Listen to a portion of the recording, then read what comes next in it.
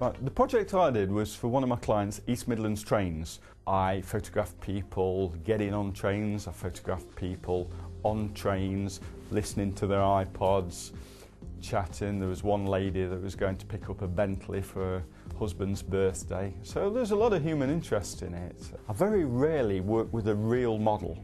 My models are people like you, people sat around the room right now. You could be the next person to be photographed by Spike.